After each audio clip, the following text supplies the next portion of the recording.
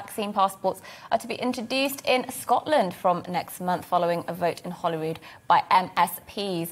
Proof of double vaccination will be needed before entry is allowed into nightclubs and other similar venues. The scheme will also affect all outdoor events with large crowds. This means things like football matches and music festivals are set to become restricted for unvaccinated fans. Yes, well, for more on this, we're joined now by Rebecca Butler, who is a retired nurse turned barrister and trained vaccinator as well, which I think is a cracking turn of phrase. Thank you very much for joining us. Is this discriminatory against people who aren't going to get the jab? No, it isn't. I mean, I believe that this is in a response to two metrics that Scotland, like the rest of the world, measures, namely the case positivity rate and the hospitalisation rate. So Scotland has a marginally higher vaccination compliance than the UK as a whole. It's about 2% higher, but their case positivity rate has rocked up ever since the schools went back about 3 weeks ago. So they are 3 weeks ahead of us. And anybody who thinks the UK as a whole won't be here in 3 or 4 weeks' time isn't watching the headlines. This is coming to all of us very, very soon. And no, I don't think it's discriminatory. Discrimination is about not giving people access to the same facilities, but everybody is given free access to this vaccine.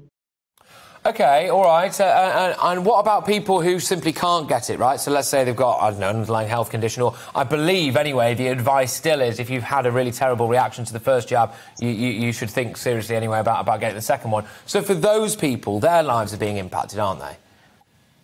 No, because there are no medical conditions that would preclude you from having the vaccine. The only issue where medical conditions come into play is those people who have immunosuppressant therapy. Their immune system doesn't respond appropriately to the vaccine, and they are the people who are most at risk. If you have an allergenic response to pretty much anything, and specifically to AstraZeneca, you simply go into hospital to have the vaccine, and you would probably be offered the Pfizer anyway. So there are no medical conditions that preclude vaccination, I'm afraid. So that is a duff argument. It is one that is deployed by people who are anti-vax, but it doesn't exist as a thing in medicine. Are you comfortable with vaccine passports almost sort of from an ethical perspective, because it is unprecedented in this country to sort of have to show, that you've had a medical intervention in order to, access not necessarily services, but just to enjoy your life and go about your daily life. That's unprecedented. Are you comfortable with that? Well, no, of course not. We're suffering a global pandemic, so of course I'm not comfortable. The day that people like me who've been out of health for a very long time and, went in and still am a barrister, the day people like me are volunteering to go back and help the country out is a pretty bad day for all of us. So no, I'm deeply uncomfortable about it, but I'm deeply uncomfortable that we are living through this pandemic. When you ask me about COVID passports, to be honest, it's going to be a choice. Are we going to have passports or are we going to have a lockdown? And I just hope that we don't delay too much, that we end up with both. If you look across the channel at Germany and France, for example, they have managed to suppress their case numbers and have improved their vaccine compliance by imposing vaccine passports. It hasn't been a major incursion on people's liberties.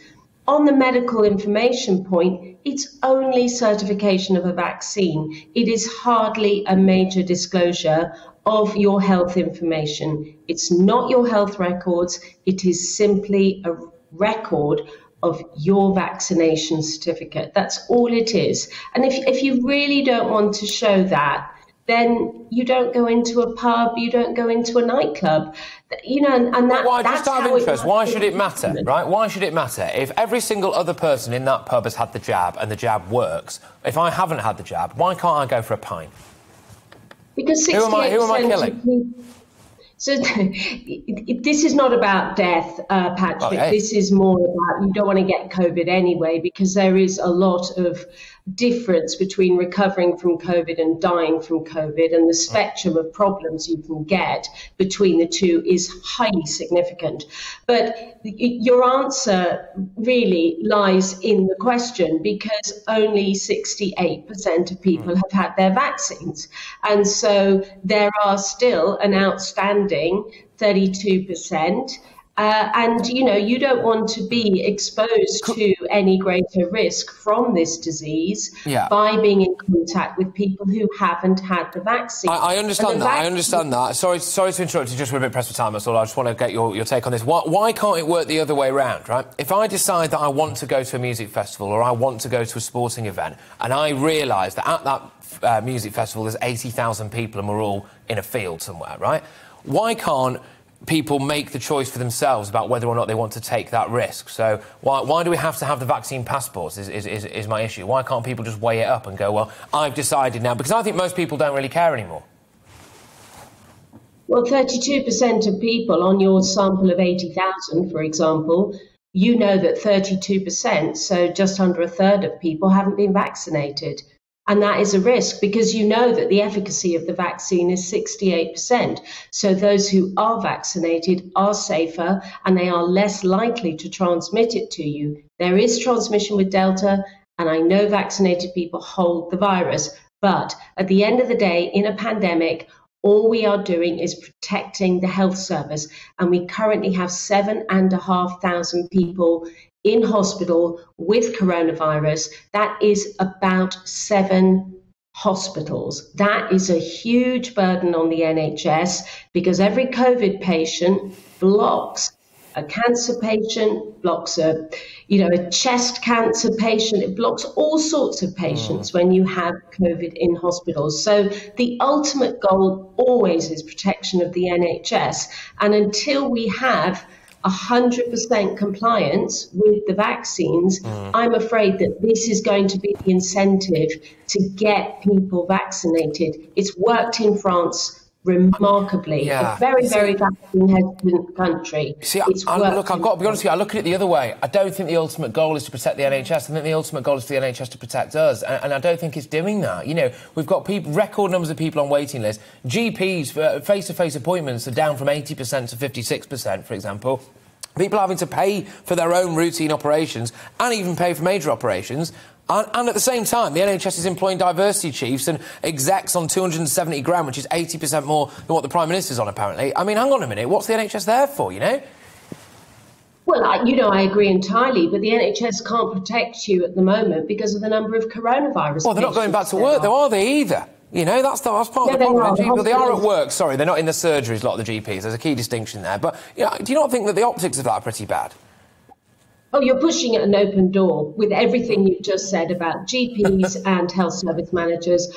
I've lived in the health service, and I know that the big problem at the moment for the health service is staffing. Given it takes 15 years to train your surgeon or your consultant physician or whatever specialist it is, and it takes 4 years to train a nurse, you're not going to see any benefit from that 36 billion for very many years. So yes, I agree with you, but we still have a problem that there are one ITU patient with COVID is equivalent to 10 elective procedures. That is 10 patients who are waiting because of coronavirus. And then multiply that across the hospital. Hospitals are sequestered into green and red zones. We are living in a horribly dystopian environment in the health service. Hospitals are divided into 2, and they cannot operate at 90% bed occupancy if they are having to cope with this highly infectious disease. So while I agree with you that they exist to care for us, they cannot care for us without exposing us to coronavirus, and we don't want that either.